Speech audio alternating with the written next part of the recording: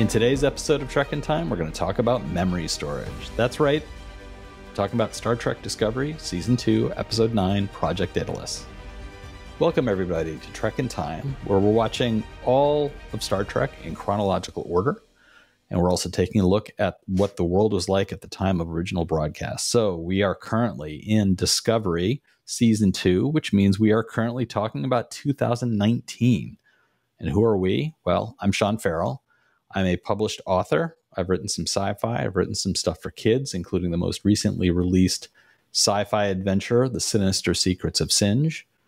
And with me, as always, is my brother Matt. He's the guru and inquisitor behind the YouTube channel Undecided with Matt Farrell, which takes a look at emerging tech and its impact on our lives. Matt, how are you doing today? I'm doing pretty well. How about yourself? I'm doing okay. It's another rainy weekend. It seems like the algorithm has decided that we shall have rain every Saturday and Sunday from now until the end of time. So that's what it's doing. And you make it sound like the Matrix. Isn't it? Isn't it? So before we get into our conversation about today's episode, we always like to revisit your comments on previous ones. Matt, what did you find in the mailbag for us? Bunch of comments about Spock, Sean. Spock. Do people really grok Spock? Whoa, there's a lot of opinions on Spock, and I love this debate and the conversations. There's a comment from episode 116, if memory serves, where we were talking about the Spock differences between the different performances, like the Nimoy, the J.J. Abrams, all that kind of stuff. Mm-hmm. We had Way Outs 123 wrote, liked what Matt said about the differences in the Kelvin Spock and this Spock. I justified it by assuming that Quinto's Spock is older and has had time to deal with some of the issues. I thought that was kind of interesting of like, you can in your head kind of like retcon in how these different performances actually fit within a timeline of Spock's life. Which is exactly what the writers of Discovery are doing with Spock in his early days, being overly emotional. Another comment on that episode from Pilgo69. It's kind of weird how copies of Spock don't feel like Spock, but this actor feels like a young, immature Spock. And that's kind of like, I think where you and I both agree and had that same kind of feeling of, it's like he's not emulating Nimoy, but he feels authentic to Spock to us in this earlier stage. But at the same time, lots of comments about like, I don't like this. And Value of Nothing 2487 has commented on this before, but I really like this comment from him. I think the showrunners will realize their mistake in trying to go back to this material. It seems exploitive. Seems arrogant that they can write and change them this way. This is not Spock, and it's certainly not the Telosians. So clearly he doesn't like how they've kind of reframed how the Telosians' motivations work, how they look, how they act. And the same thing for Spock. The retconning of it seems to really kind of rub them the wrong way. And I don't necessarily agree with it in this specific instance of this show, but I can totally see where he's coming from. Yeah, it's absolutely valid to have that sort of response. That there are many people who've put together their own Star Trek programs that they put up on YouTube, and they don't go about like reimagining like what's an in-between phase between this and that era and figuring out the bridge work. Like they emulate the original series. They put on those costumes. They make their sets look like the original sets. This approach that these modern contemporary programs are doing is the opposite of that. They're not just emulating the original series. They are honoring the original series. And there's an audience that is not going to want that. And I completely, it's valid. There's nothing wrong with saying like, what did they do to the Telosians? These don't strike me as the same type of characters as in the original pilot. But at the end of the day, it worked for me and it didn't work for another audience member. And both responses, I think, are perfectly okay. Yeah. The last one is a comment for you, Sean, because in episode 115, Light and Shadows, Sean talked about how he spent countless hours in front of a mirror as a child holding one eyebrow so he could learn how to do the Spock eyebrow raise. And he's not lying about that story, ladies and gentlemen. He actually did do that. Yes. comment from Kindred's Girl wrote, "Oh my gosh, Sean, I did the same exact thing, emulating Leonard Nimoy's eyebrow moves. I also held one eyebrow down until I could make the other one move more independently. And then I felt so cool," on all caps. I also like to say fascinating and make the Vulcan live long and prosper hand gesture. Wow. Nerds from an early age, you and I. And yes, you sound like you're cut from the same cloth as my brother. Yes, for sure. It is like we are out there. We are legion. Yes. I just want to jump in with a response to one of the earlier comments that you read, which was about from Pale Ghost talking about how Spock doesn't feel like Spock, but the actor feels like an immature Spock in this instance. As you read that, I flashed back to something that Martin Landau said. Martin Landau was originally considered for the role of Spock, and he and Leonard Nimoy were friends. And Martin Landau pulled himself out of consideration for the role because he said, "I don't want to play somebody who's completely emotionless. That's not interesting to me." And he said after Star Trek aired and he watched it, he realized, I'm an idiot, because he said, I realized that Nimoy's portrayal of it was to play an incredibly emotionally turbulent person who is trying to hide that turbulence. And that's the genius of Nimoy's portrayal. And that was something that Nimoy brought to the character that they then mined later on. Early depiction of Spock, the very first depiction of Spock from the original series, you see Spock smiling. So he was just an alien. That was literally just like, oh, he's not human because he's got those ears. Then they recraft the character into being this emotionless character, but Nimoy's portrayal reveals a turbulent undercurrent. And that became mined later on in the series as the original series grew. What I really like about the various reimaginings of Spock using different actors is those actors have to touch upon Nimoy's depiction. And I think that is where it's really remarkable the impact that Nimoy had on Star Trek as a whole.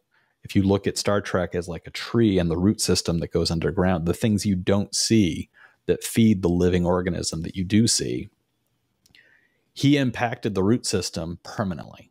Every depiction of a Vulcan has that element of, oh, you wouldn't want to see what's running underneath the skin. And that as a direct element in Star Trek stories has been used. Oh, you dare to mine the depths of a Vulcan mind? You wouldn't want to see what runs in here. And then a flooding of imagery, which is violent and painful. And I think Ethan's depiction in this episode in particular really touches on that. So I'm looking forward to talking about that in more depth in this episode. Yep. Before we get into that noise you're hearing in the background is, of course, the read alert, which means it's time for Matt to tackle the Wikipedia description. Starfleet Admiral Katrina Cornwell secretly boards Discovery to interrogate Spock and brings video footage depicting Spock murdering the three doctors. Saru discovers that Section 31 faked the footage using holograms, and Cornwell directs Discovery to Section 31 headquarters, where Starfleet's Control Artificial Intelligence is kept. Control is behind the forgery and has been directing Section 31 to pursue Spock. Burnham, Security Officer Nan, and Ariam beam into the headquarters to find the personnel, including Section 31's leadership, dead after Control turned off life support systems. Ariam is tasked with restoring control to Starfleet's intended purpose, but the virus from the future she carries is actually Control itself, and instead attempts to upload the sphere's knowledge of all artificial intelligence into Control's database. Ariam asks to be ejected into space before Control gains the knowledge it wishes, and Burnham hesitates, but Commander non-jettisons Ariam before it's too late. Ariam dies, reliving her favorite memory from before she was technologically augmented. And I'm laughing because I have so much to say about Ariam in our discussion. I'm laughing because of, I mean, we will be talking in this episode about AI. I can't help but look at this Wikipedia description and say, like, why does it already seem like AI is already here and writing these descriptions? Where, like, this is so out of order and strangely confusing, and all the points are there, but are they in the right places? I don't know. Anyway, episode number 9, Project Daedalus, directed by one Jonathan Frakes. Don't know whatever happened to him. Don't know where he came from. No. I do have a question, though, Matt. Have you ever learned to ride a bicycle? Written by Michelle Paradise, originally broadcast on March 14th, 2019. Main cast, as always, Sonequa Martin Green as Burnham, Doug Jones as Saru, Anthony Rapp as Stamets, Mary Weissman as Tilly. Anson Mount is still in the captain's chair as Captain Christopher Pike. And we see Jane Brooke as Admiral Cornwell once again, Ethan Peck as Spock, Rachel and Cheryl as Commander Nan, and Hannah Cheesman as Lieutenant Commander Ariam. And we haven't really talked about Hannah Cheesman as a actress or her character of Ariam in much detail. And we will get into the nuts and bolts of that later in the discussion. I keep shunting us forward instead of taking a moment to describe something, because this is going to be a lot of talking about the thatness of that. March 14th, 2019. What was going on in the world at that time? Well, Matt, I don't have to tell you that you were singing Seven Rings by Ariana Grande. Do you want to give us the closing refrain? Beautiful. Unfortunately for you, Matt, that's going to be the last time you're going to be able to share Seven Rings with us. And that's because next week, for the first time in a long while, it's going to be a different song at the #1 spot on the streaming services. At the movies, people were lining up to see Captain Marvel, which opened with $153 million, breaking Wonder Woman's record of $103 million for the highest weekend debut for a female-directed film. This, of course, is the Marvel film featuring Brie Larson as Captain Marvel and Samuel Jackson reprising his role in a prequel to much of the Marvel Cinematic Universe. The one movie that springs to mind that would have taken place prior to this was the first Captain America movie, the first Avenger. This movie was not really a retcon, but just telling of a story of a character who hadn't appeared in the Marvel movies up to that point, but there was a reason why. So very strong opening box office for that film. And on television, we've talked about the top streaming series as we're trying to compare apples to apples. So a streaming show compared to other streaming shows. And up to this point, we've talked about the programs Lucifer, Stranger Things, 13 Reasons Why, Money Heist, Orange is the New Black, The Handmaid's Tale, Sex Education, and Elite. And now at the #9 spot, the 9th most popular streaming show in 2019 is You. I do not mean you, Matthew, nor do I mean you, the listener or viewer. I mean You, the American psychological thriller television program based on the books by Carolyn Kepnes and developed by Greg Berlanti and Sarah Gamble. This program, have you ever watched it, Matt? No, I have not. It is the story of, it's effectively a constant deconstruction of toxic masculinity, because the main character is effectively a serial killer and he gets his sights onto a woman and he decides that he will do everything he can to allow their romance to flourish. And that means isolating her and getting her friends and family out of the way.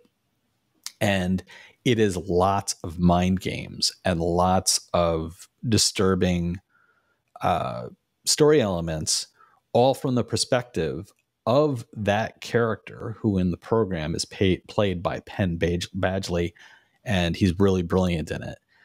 It's all from his perspective, including narration from his perspective. So from his perspective, he's just the nice guy who's doing everything he can to make sure that this person is loved the way they need to. The show has been on for several seasons now, and every season it kind of reinvents itself. I don't watch it consistently, but I have seen it because my partner loves it. She thinks it's a terrific show. And whenever I've watched it, I have always found it compellingly disturbing. I have moments where I'm just like, this is hitting notes of a little too oogie for me to actually enjoy. So, but it is very well done. And in the news on this day in 2019, New York Times was sharing major news stories, including the UK lawmakers reject the no-deal Brexit and defy Theresa May yet again. Parliament's actions undercut the Prime Minister, worsening the power vacuum in British politics and making an extension of the Brexit deadline more likely. This is 2019. It wouldn't be long before it would continue on for seemingly forever. Also in the news, also in the New York Times was the story about Boeing planes finally being grounded in the U.S. after days of pressure. This was during a period of time where Boeing's 737 MAX planes were crashing and nobody yet knew why. And Boeing initially was like, it's not anything we're doing, it's human error. Well, guess what? It turned out it wasn't human error. It was a design flaw in the plane itself. Also in the news, Paul Manafort's prison sentence was doubled to 7.5 years. Paul Manafort eventually would be released after a pardon from President Trump. And Facebook data deals are under criminal investigation. A federal grand jury is looking at partnerships that gave major tech companies broad access to Facebook's users' information. So the recurring theme I see here, we see the political world of Brexit. We see the criminal exploits of Manafort. But two of these major headlines from the New York Times, I think, tie into what is being talked about in this episode. Humans' reliance on technology. What does that do? What does that mean? Users heavily invested in social media, people who find their identity through social media, are easily exploited. We've seen that now play out for many years now. It is constantly being talked about, especially in the political realm, where misinformation guiding and shaping political thought and action is incredibly dangerous. And then technology, which is supposed to be better than the previous iteration, leading to catastrophic failures like the Boeing planes that were going down. These kinds of stories are not new, but I think that this episode demonstrates them leaking into the zeitgeist in a way that the awareness of a coming debate, I think it's very interesting how this episode seems to be, without arguing either side, just the context of what control is and how it's operating is about an AI debate. And I think it's a very timely episode, and it's timely then and it's timely now, because now the AI, we're on a different side of the barrier of the AI debate. It's no longer it's coming. It is here, and we are living through it. And some of us are living through it in ways where we think it's fine and fantastic, and others of us are seeing some muddy terrain. I say that as an individual who has been directly impacted by it. One of my books is one of the more than 100,000 books that were uploaded to the AIs, the ChatGPT, to teach it how to think, to teach it how to write. And there are a number of lawsuits from authors, including the Authors Guild being a part of a lawsuit against those companies on behalf of authors like me. So I discovered that not only my book, I have a friend who has a dozen books. I looked up his name through the database of all the authors whose work was basically just stolen. They didn't buy books to do this. They went to a pirating website, took pirated versions of our books, and then uploaded those as data. And that's disgusting. This friend of mine, every single one of his books had been taken and used in this way.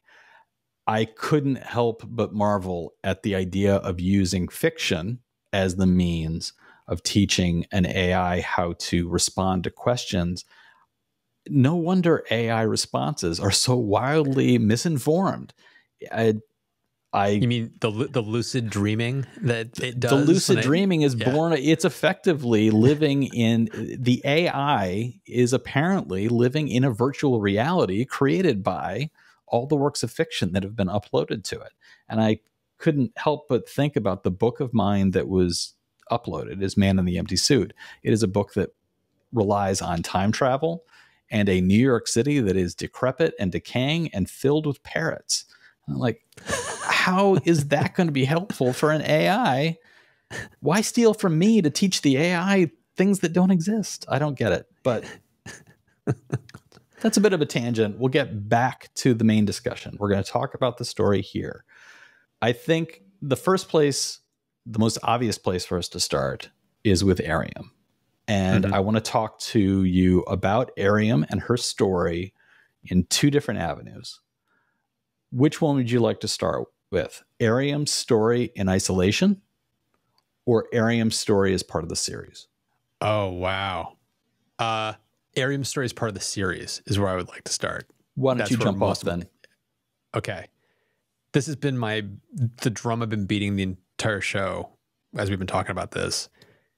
This show takes so many damn shortcuts with storytelling and building characters and letting us know who they are to build a connection to them. And Ariam is one of those characters a while back where I was like, I thought her name was Arian. Like, I didn't even know what her name was. We didn't know the names of the bridge crew for the entire first season. They just shanked it when it came to building camaraderie, and they told us there was camaraderie without showing us that it was building and these characters were loving each other. The fact that they decided to tell her story, what the hell is this robot lady? In the middle, almost the end of season 2, they finally get to her to kill her off. And that makes me so angry because it's so manipulative. They're only telling us her story at this moment because it's convenient to try to pull on some heartstrings to make us feel sad at the end. Where, guess what? If you had been building her up for 2 freaking seasons and then you killed her off, I'd be bawling my eyes out like, no, I can't believe you killed Ariam. Instead, I'm like, okay, like, I see it disturbs the entire crew. They're all crying, but guess what? I didn't know who she was. I didn't know all these touching moments that they're showing us in her memories. What the hell? Like, it's like, it was very clever storytelling. We can talk about it when we get into the context part of the storytelling versus the meta part of the storytelling. For me, the meta part is where I think they did an incredible disservice to this actress, to the character, to the potential of what this could have been. Man, what were they thinking? That's kind of like the high level view I've got of this. Yeah, I mentioned when I went through the cast list, Hannah Cheesman is the actress playing Ariam, and I was upset on her behalf. Yeah. I think that there were moments in this episode where they played out with some details around what her character would be capable of that I'm like, okay, so they created a quasi Data. She had reflexes and strength that went beyond a normal human. She had lost her humanity as a result of an accident.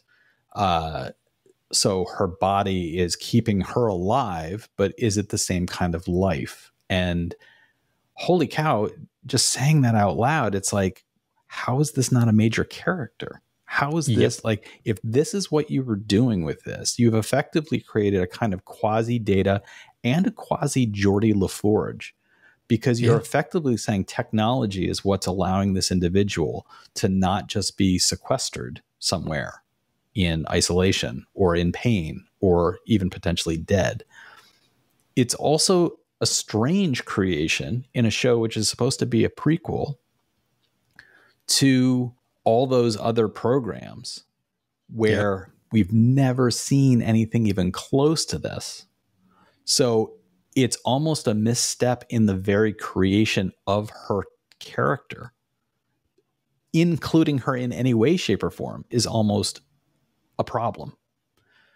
And ultimately, to go into the meta of it, this felt to me like an episode that was focused entirely on a red shirt from the original series.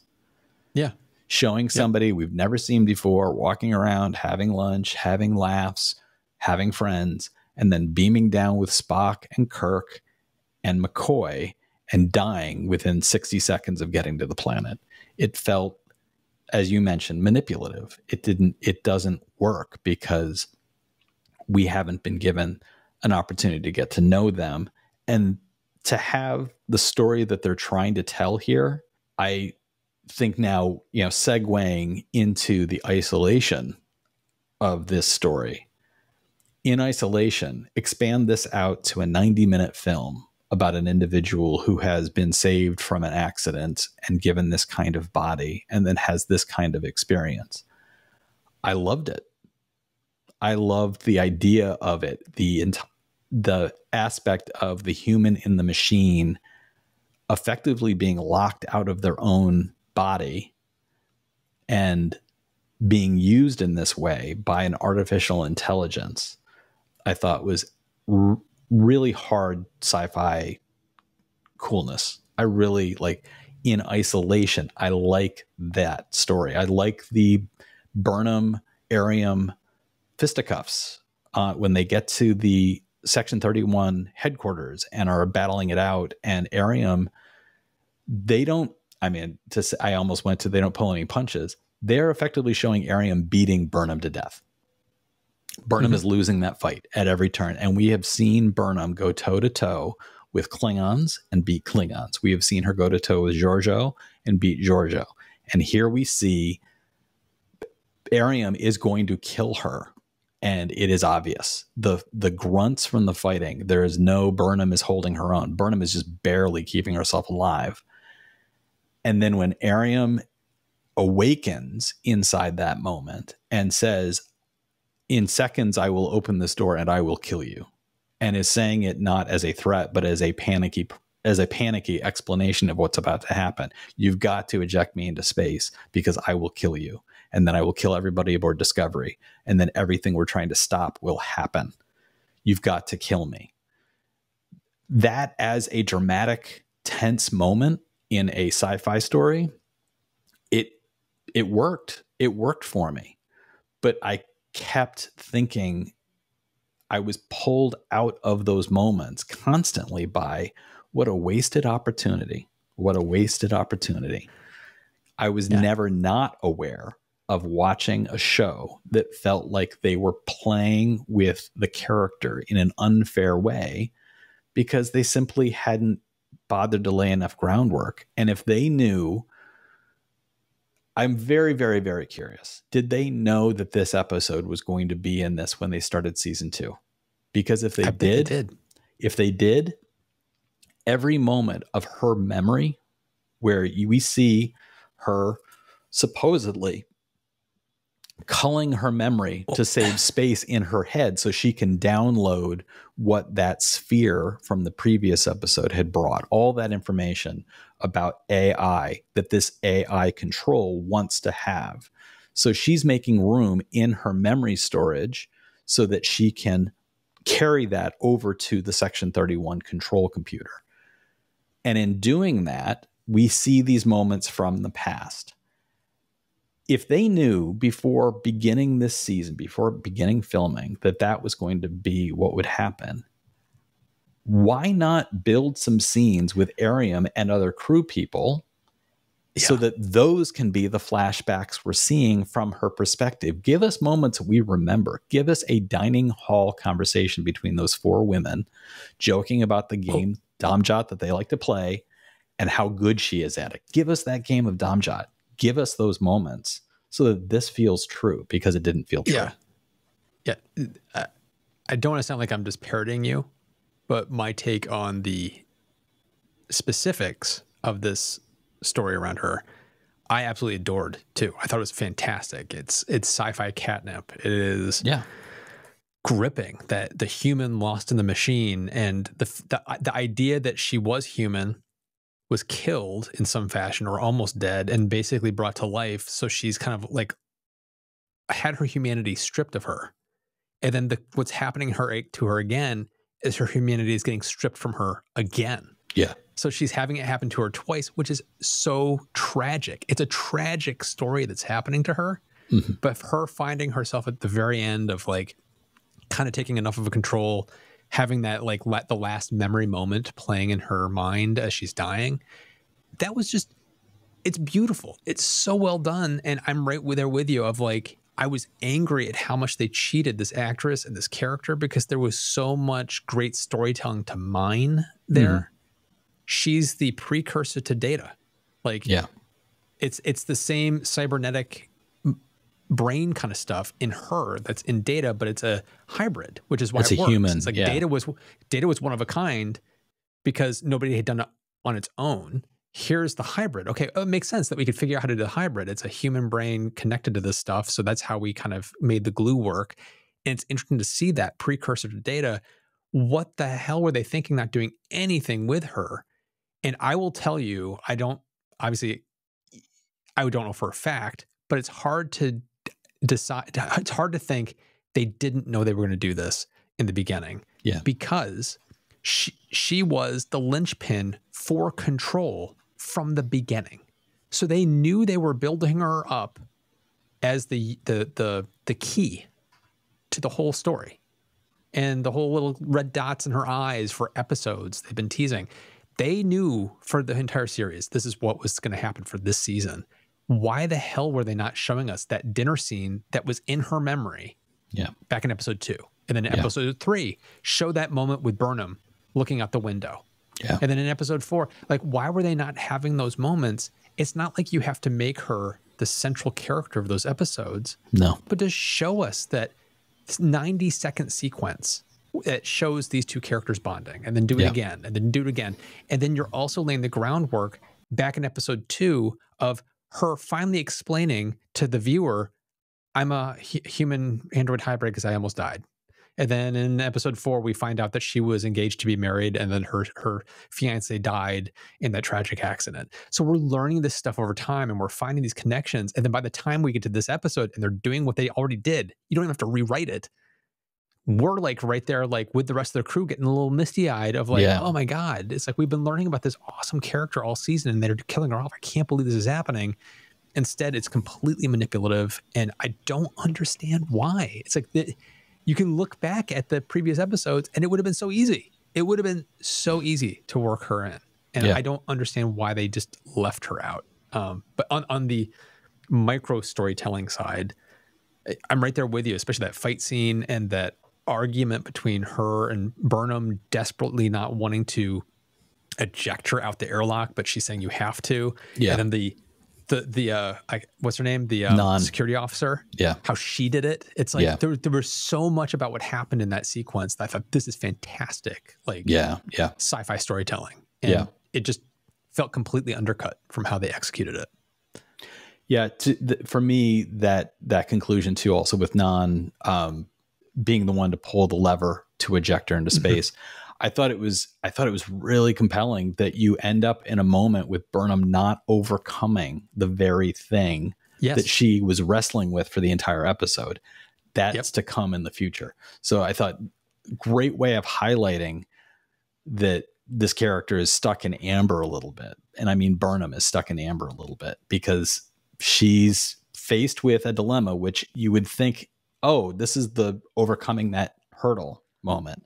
And it's not. Non steps in.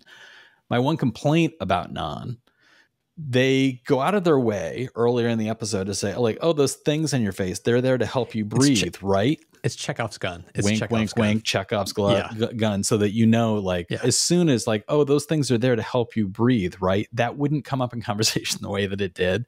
But the moment you hear that, you're like, oh, so those are going to get ripped off her face. And they do.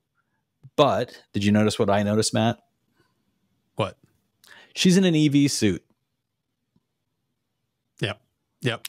Why wear your breathing apparatus if you're going to wear an EV suit? And if you are wearing them in your EV suit, does that mean that an oxygen-rich atmosphere is being pumped into your suit, despite the fact you need some other gas provided? And why? And then if they do get ripped off your face, why didn't she just put her helmet back on? Because we've already seen that the EV suit helmets come out of the neck and just collapse over your face. So okay, Nan's in danger, and we are giving the climactic shot literally of her trying to crawl in a way that looks like, suspiciously to me, here's another moment that I noticed where I was just like, well, that's a weird choice. It looked very much like if she just extended her arm fully, she would actually reach what she's reaching for. Instead, it looks like she is dinosaur arming it, and just like, it's too far for these little arms. Like, lady, well, there's extend your arm. For me, I didn't get hung up on the EV suit part, but I totally see where you're going with that. For me, what bothered me with the ripping it off is like, wait, she's supposed to be this badass security officer, and all somebody has to do is go yoink, and then she's out of commission. It's like, wow, that's kind of a very big Achilles heel that you've got exposed right there. Yeah, it's like she went better. It's like she went to the Three Stooges school of Starfleet security. Like, if anybody attacks you, don't forget to put your hand up in front of your nose. That way they can't poke you in the eyes. Okay, can I say one other thing about Ariam before we move on? Absolutely. I felt like they cheated her in the big picture. There were moments that really kind of hit me, and one of the ones that hit me was when Nan is getting suspicious. Like, it's clever when she says, those things make you breathe, right? And she's, from that moment, Ariam's like, what's going on here? She gets a little suspicious of like, you mean Nan gets suspicious? Yeah. So Nan on the bridge, watching Ariam on the bridge looking suspicious. And there's this moment where Ariam turns to Tilly and says, you stand with me this entire time and do not leave me. Yeah. And it was just this sad moment of, she knows she's losing. She's losing time. Yeah. Something's happening and out of her control, and she knows something's off, and she's starting to suspect herself. And it was like, for me, it was like, oh, that's so tragic. She doesn't want to say what it is yet, but she needs somebody's help to confirm that she's doing something bad. Yeah. And I was just like, it's such a sad, sad moment that she's trying to get help, but doesn't know how to completely ask for it. I just like that a lot. Yeah. It certainly had all the elements to touch a lot of intellectual and emotional moments, and it was just not earned in the form of having been explored in a way that made it feel like you were watching the same program. It felt like watching a standalone movie as opposed to watching a TV series episode. And that's where it just felt like, it's an unfair fight. You're watching Burnham over a two season long story arc for that character. And then we're supposed to have an episode about a character that has only been a background and never fully explained. Like, this is literally the first moment where they're saying like, oh, did you know she's human? Like, what? So difficult to get over that as a story element. Next, I'd like to talk about the AI aspect of all of this. We're informed that control is a thing that is used by Starfleet Command to feed data into it and get its recommendations.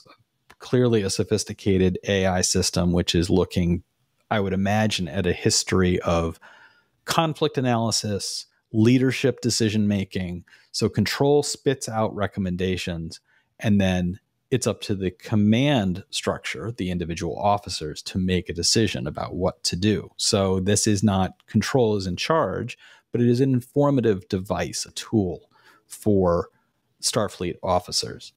And I wanted to know, it's interesting to take a look at this, and there's within the story itself, which I think is fairly standard fare. It's an AI system gone amok. It is Terminator. Mm-hmm. It is like, we've had other episodes of Star Trek do very similar things. Next Generation, I can't even begin to guess how many episodes of Next Generation had to do with a computer somewhere suddenly saying, I'm sentient and I'm going to do these things.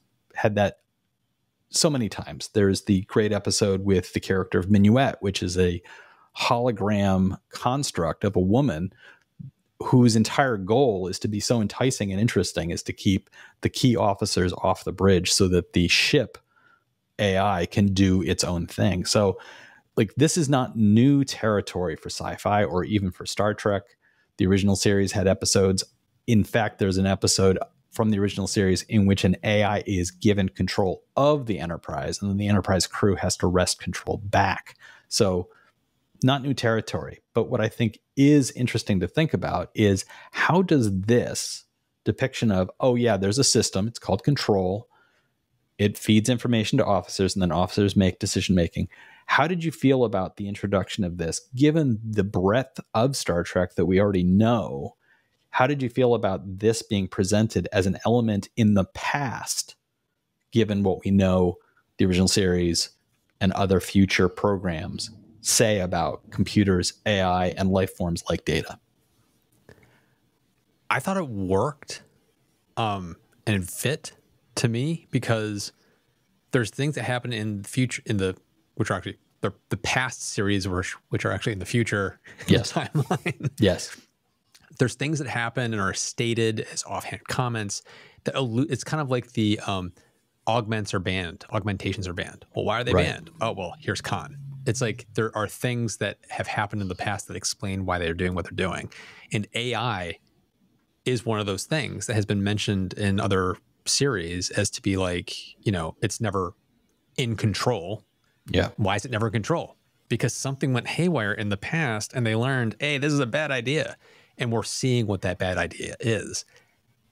For me, though, calling it control is a little on the nose. It's like, what are you doing? It's like you've built a system that's not technically in control. Yeah. It's a tool. It's a tool that you're using. It's like what we have AI today, which is, it's not going to write you the next great American novel, but you could use it to help you write the next great American novel. If you know what I mean. Like you can write a story and then you can put it into an AI machine to act as your editor to help you get rid of passive voice and things like that. So it's tools that can be up to the human about how they want to apply it. And that's exactly what control is in this episode. But why do you call it control? Because it's not a control. You only called it control because it makes sense it's the big evil guy. And we have to we're alluding to that it's going to take control because it's called control. Yeah. It made no sense to me why they would call it that in the first place. But yeah, it was a little bit I thought it fit into the universe. Yeah. When Admiral Cornwell was talking about it, it jumped out at me too. And I was like, oh, they might as well have just said like, yeah, we've got this computer system. It's called Nefarious. And we feed all this information into Nefarious. And then Nefarious tells us what it recommends that we do. You don't have to do what Nefarious says, but Nefarious is full of great ideas. And so we want to get back in touch with Nefarious. And I'm like, ugh. Really? Like, and I find myself kind of on the other side of what you're saying. Like, does it make sense? I get what you're saying about there have been references in other elements of this isn't a good idea. AI is not to be like given full control of things. But I found myself thinking it's so expansive. It's depicted as being so expansive in Starfleet's thinking that it felt distracting to me to like, whoa, wait a minute. Like they really kind of introduced not a experimental thing that's being tested, but a tool that's been relied on for a while. I was just like, to say to you about that. Go ahead.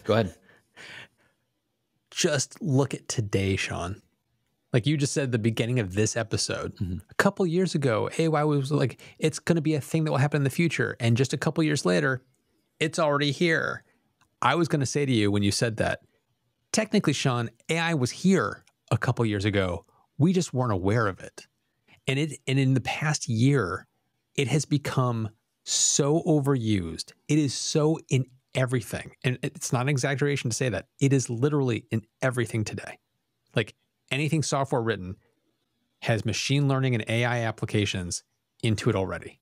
It is permeated everywhere. We have jumped in to the deep end of the pool, not completely understanding what the hell we're doing with it yet.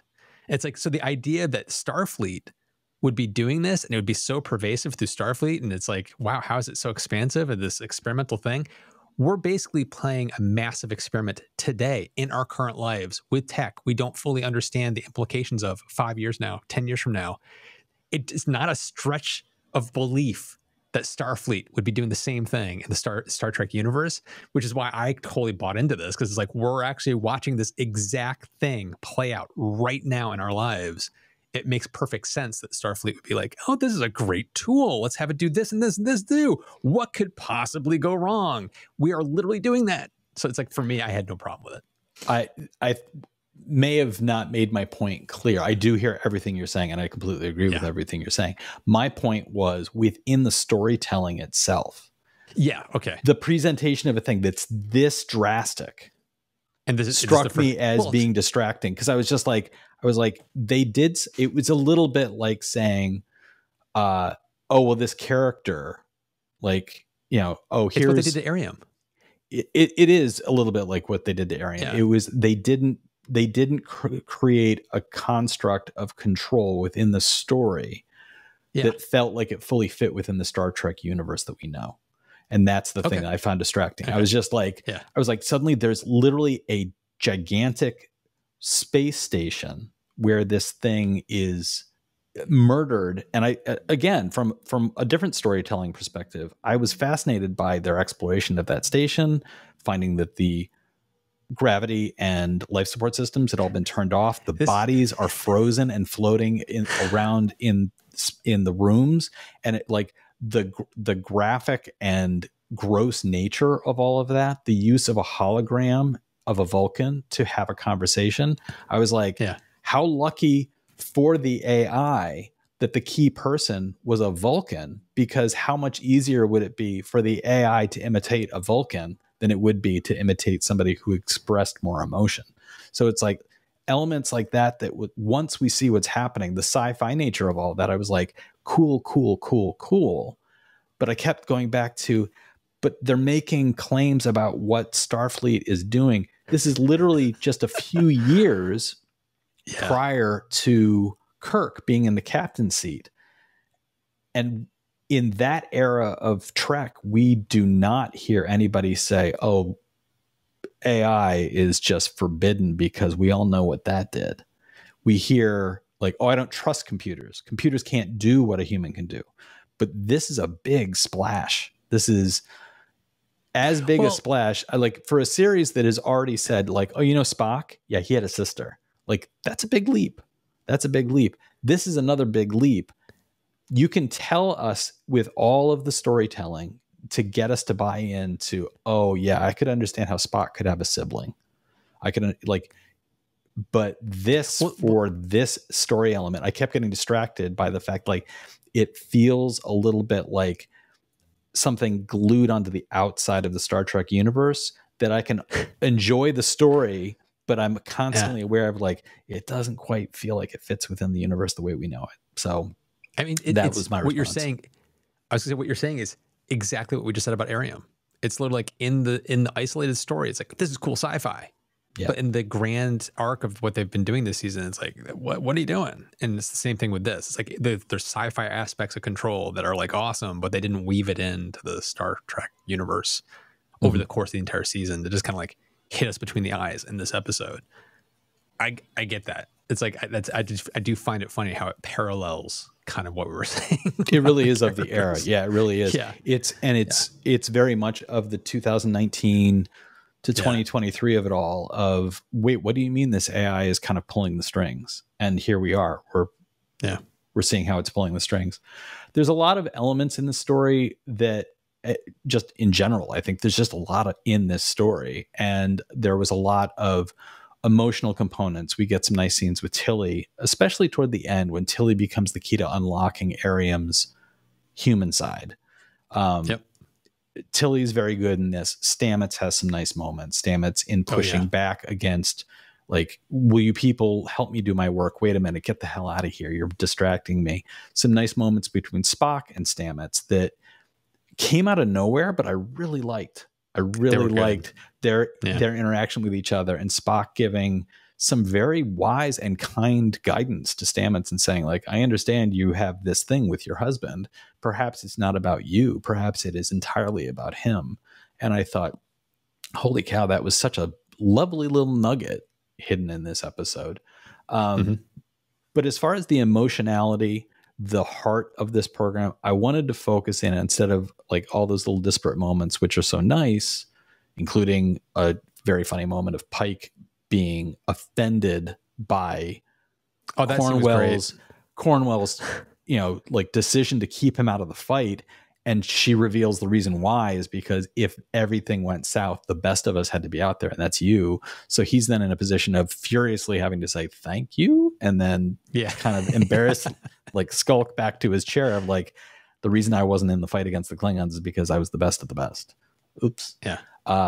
So all of that to the side, I don't think we have enough time to dive into all of those moments, but I want to dive into one emotional moment that has a huge splash for me and worked really, really well. And it's the Spock Burnham conversations in this episode.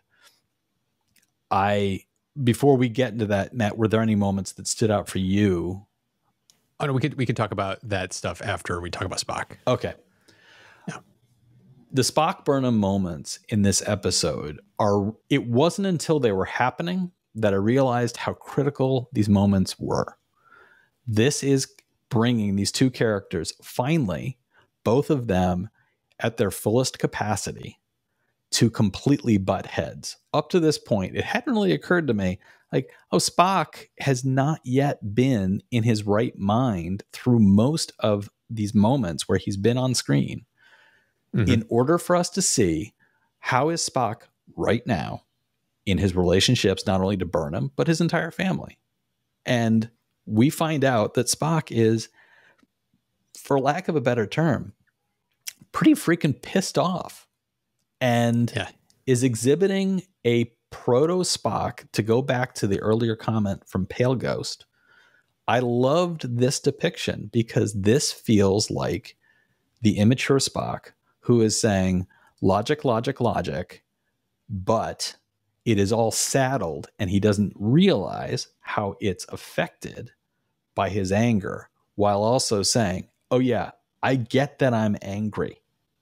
I am not denying that. I am trying my best to be a Vulcan, but I also recognize I am pissed off.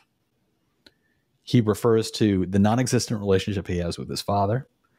He and Burnham argue beautifully, point, counterpoint, point, counterpoint, and Burnham brings out the 3D chess board and they have a game in which he proves his point by playing not poorly, just completely unexpectedly in a way that makes her say, like, she's gloating at the beginning of the game.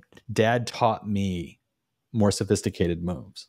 Like, she's trying to elicit a reaction from him by evoking Sarek, and he won't take the bait. And it's only by the time we get to the end of the scene that we realize, oh, she's been trying to bait him, but he never took it because he was successfully baiting her and getting her to completely lose control in a scene I did not see coming. And when she is in his face and making claims that he completely then turns on its head and like, oh yeah, because it's all about you, because you're the center of the universe and you have to fix everything, because clearly a child should have known the Klingons were going to attack. And clearly a child should have been able to rescue her parents from the Klingons. And clearly a child, like, throws all these details of absolute truth in her face, causing a PTSD flashback, the way that it goes into that moment. I don't take that as a reminder to the audience of what she's gone through. I took that as he talks her into a PTSD flashback so that she is that scared child hiding while her parents are being murdered, and shuts everything down completely and ends the conversation with an emotional, angry smashing of the board. And he's basically like, yeah, I'm a Vulcan, but you've never seen a Vulcan like me. And then walks out right before she has to then return to the bridge. Returning to the bridge, she carries this with her in the form of, oh, this is an AI directing all these minds to attack us. We need to be chaotic in order to set it off, because an AI is going to anticipate logical maneuvers. But if we become illogical, it will help defend us. And I thought that was a very nice moment of calling out random characters to suggest defensive maneuvers to keep the AI off its toes, because it's not one individual being in control. It's all of them collectively. metaphorically a really great way of saying, like, all of us humans can outsmart the computer because all of us together are stronger than this thing. Like, nice moment to depict. But to keep it in the room where the 3D chess game takes place, what for you there was just like, oh, that's working so beautifully? Or to the opposite end, was there something there that you were just like, oh, this isn't happening, this isn't true? Oh no, it worked for me across the board. I just the underlying rage. We talked about this with the Nimoy portrayal of, he was seething with emotion underneath. Yeah. And it was Nimoy's portrayal of keeping it in control. This is that same exact thing uncorked. Like, he's uncorked the bottle. And so we're seeing it not hidden. And I thought it was a great way to kind of reveal this stage of Spock's life. And then everything felt so wonderful in that turning point, the conversation where you mentioned how, like, Burnham felt like she was trying to bait her brother, but realized she was being baited. And at the end, it was just a crushing blow. I mean, he is outright mean. Like, it's not him putting her in her place. He is mean about it. He is trying to hurt her as best he can. Yeah. And it's an interesting flip of the storytelling of how she hurt him drastically as a child, and now as an adult, he's turning that over and he's really hurting her, getting her back essentially for what she did to him as a child. I thought that was a really nice kind of like turning of the tables sequence. Wonderful moment. And the performance of Burnham in that moment where she is wrecked and then the signal goes off. Yeah. Saying you have to report the bridge. And she lets out this little faint audible, yeah. Like, she almost is laughing at the absurdity of this moment of like, now I have to go. All times you need me right now. Now is the time you need me. It's like that. It was such a wonderful, just not a word was spoken. Just that little faint, like, sad laugh that kind of came out of her. I thought was so perfect.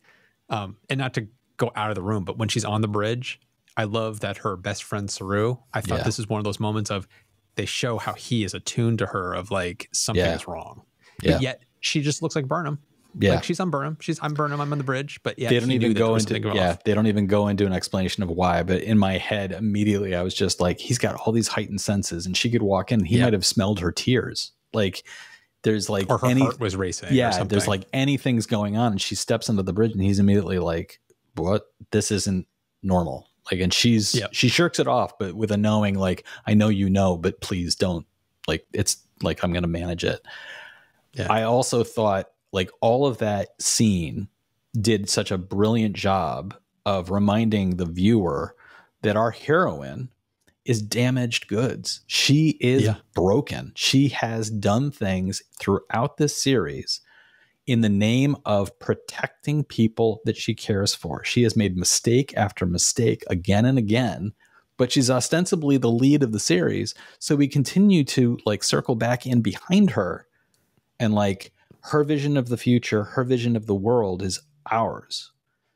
And this was a beautiful moment to remind us, like, she's damaged. She is not making complete. She's arguing to him, you should be following logic. And he makes the great point. His entire reversal is, you are not in any position to lecture me about logic. You are doing everything from an emotionally damaged child's perspective, and you're using logic as a prop to get what you think you should be getting. But the truth is, you are not the center of the universe. You are not in control. That all comes to roost when she is fighting Ariam on the station.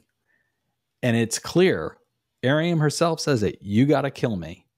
Everybody is sending her the messages from Discovery. Do it. You've got to pull that door. You don't have a choice. Ariam knows it. You've got to do it. This is not murder. You are defending all of us. You've got to do it. She can't, and she keeps saying, she is told by Ariam at one point, I will open this door in 15 seconds.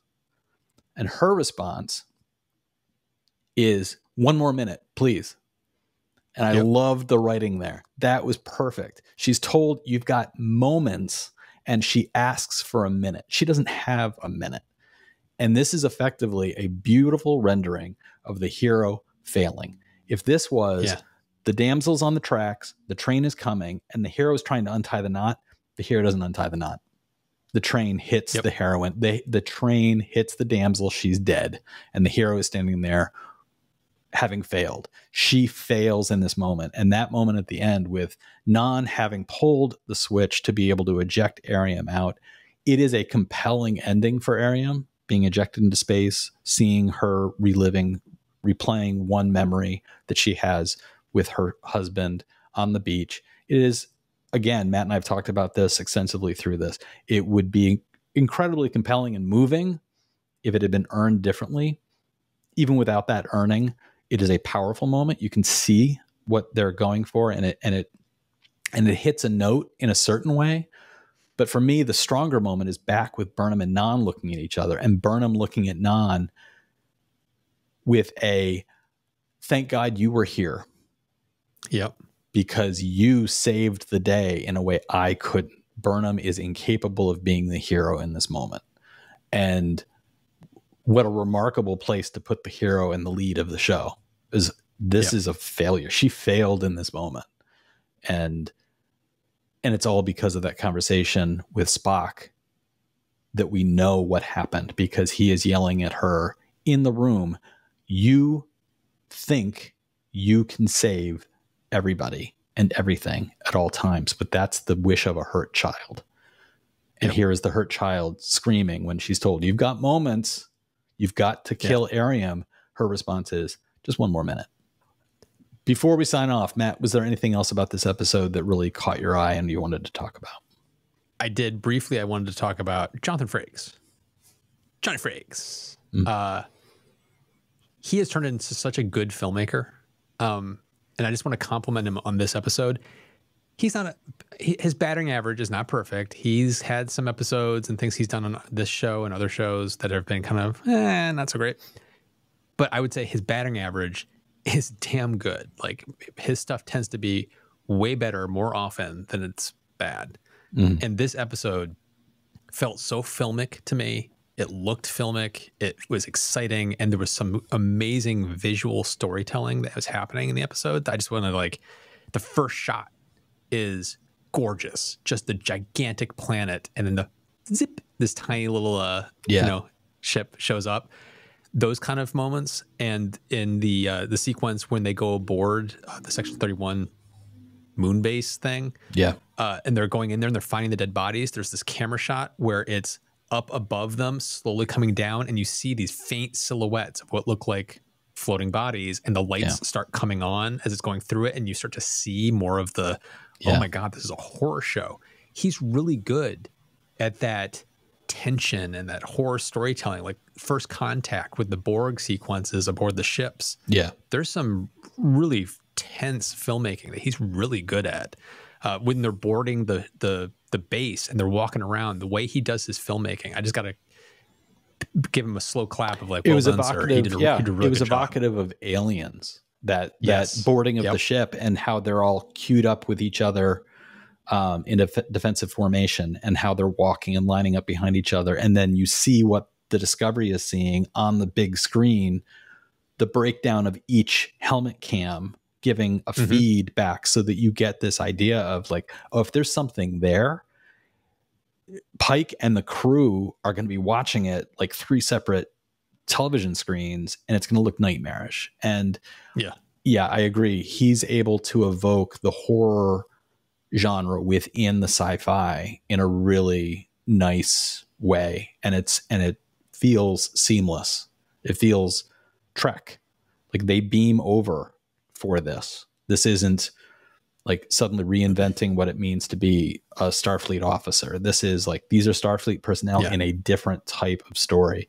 And it's a kind of murder mystery thriller when they get over to that station and start finding all these bodies. And then they don't shirk what in earlier series, they would have just found some bodies, and it would have been like, we had some things in some episodes, like Next Generation has somebody who's partly transported into a wall. That's horrific. But there's no blood, and the person looks like they're just holding still. Here we watch bodies fall, and they're supposed to be frozen solid, and they shatter. We see some shattered bodies. We see some moments that are just like, this is grisly. And it's really, I hate to say it, cool. I mean, like, Yeah. I was like, this is good stuff. Well, his visuals are so good, and in this episode, as I'm watching, I'm like, I would love to see Jonathan Frakes direct a big budget sci-fi action adventure movie that is not Star Trek. Like, have him do some kind of big blockbuster thing that is completely devoid of this, because he's done so much Star Trek and he's so good at it. But it's like, you know that he would be good at another thing. Yeah. And I would like to see him do something like that. I agree. So I'm curious about our viewers and listeners' response. Do you agree with Matt and me that this episode, while technically having a really amazing pedigree, it just doesn't land in the right way because of big picture decision making? Or did you think that this worked perfectly fine, even though we hadn't really been introduced to some of these elements very much in episodes prior? Or do you think, for very different reasons, that it just doesn't work at all? Let us know in the comments. Jump into the comments. Let us know. We look forward to hearing your thoughts about all of this. Next time, we're going to be taking a look at the next episode, The Red Angel. And please, as usual, jump into the comments, share your thoughts on what you think it's about, but wrong answers only. And just a general heads up for our viewers and listeners. Matt and I have been trying to carry through on the practice of, when we have a two-parter, we will watch both of them and discuss both of them. Not this coming episode, but the end of this season. This is a really big heads up for a few weeks from now. But the final two episodes are a two-parter. So just to prepare yourselves, if you're trying to keep up with our viewing and be a part of the discussion in the same pace that we are, you'll want to watch those two episodes at the end of the season back to back. Before we sign off, Matt, is there anything you wanted to remind everybody about that you have coming up on your main channel? Sure. Yeah, I've got an episode that should be out by now about, there's a big problem with wind turbines that's kind of rearing its ugly head right now in the industry. And there's some really clever new technology that's trying to address a lot of those shortcomings I try to highlight. Like, there's turbines are just getting so big, and big companies are kind of revealing, like Siemens Gamesa recently revealed that they have a manufacturing defect that's causing a bunch of these turbines to prematurely age and die out. And so it's basically doing a recall on these multi-million-dollar That's one heck of a recall. Oh. Right. So there's to drag that back to Costco. Yeah. And there's some new technologies that are really cool to focus on around how that's going to be addressing the future of wind energy in the world. It's pretty cool tech. Sounds really interesting. I look forward to watching that one. As for me, you can check out my website, seanfarrell.com, or you can go to your local bookstore, your major bookstore, Amazon, Barnes & Noble, wherever it is you buy your books. You can find my books there. If you'd like to support the show, please do consider reviewing us on Apple, Google, Spotify, YouTube, wherever it was you watched or listened. Go back there, leave a review. Don't forget to subscribe, and please do share it with your friends. That is a great way to support us. But if you'd like to more directly support us, you can go to trekintime.show, click the Become a Supporter button, and it allows you to throw some coins at our heads. We appreciate the welts, the bruises heal, the podcast gets made, and then all of us are super duper happy. Thank you so much, everybody, for listening or watching. We'll talk to you next time.